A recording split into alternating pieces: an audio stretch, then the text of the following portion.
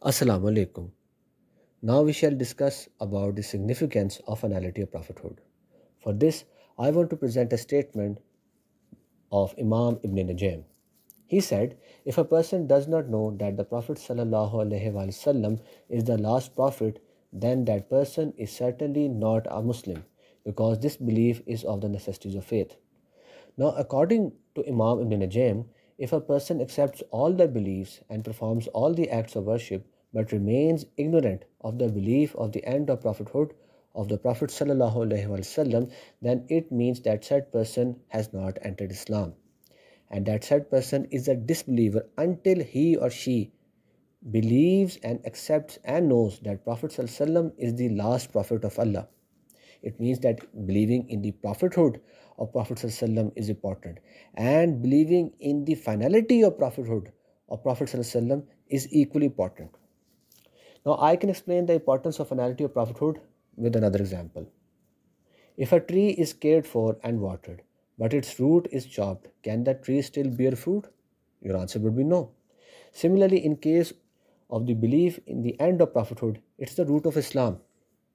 Now another example. If an attempt is done to erect a building without a foundation, can a building be erected without a foundation? Your answer would be no. Or if the building is standing but the foundation is removed, can the building remain in a standing position? Not at all. Not even one floor can stand. Likewise, the belief of finality of prophethood is the foundation of the building of Islam. If the foundation of the belief of the end of prophethood is removed from the building of Islam, then this building of Islam will also collapse. You know, the human heart plays a central role in the human body. If the body is strong but the heart does not work, can a strong body give benefit? Your answer would be no. Another example, just like human body is useless without the soul, if the soul of the belief of finality of prophethood leaves the religion of Islam, will not survive. Because the belief of the finality of prophethood is like a soul to a Muslim. Now we will see the sensitivity of the belief of finality of prophethood with another example. Imam Abu Hanifa. During Imam Abu Hanifa's time, a person claimed prophethood, and he asked the people to let him and to provide him some opportunity so that he could prove himself as a prophet.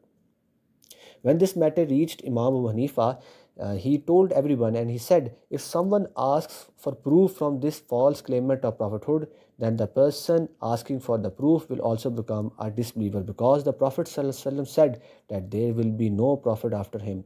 When the Prophet ﷺ has clarified this belief and concept, then what evidence do you ask from this person who claims to be a prophet? Now, this is a clear and a very precise and a very accurate description of the verse number 40 of Surah Azab, which we will discuss further in the course, in the slides.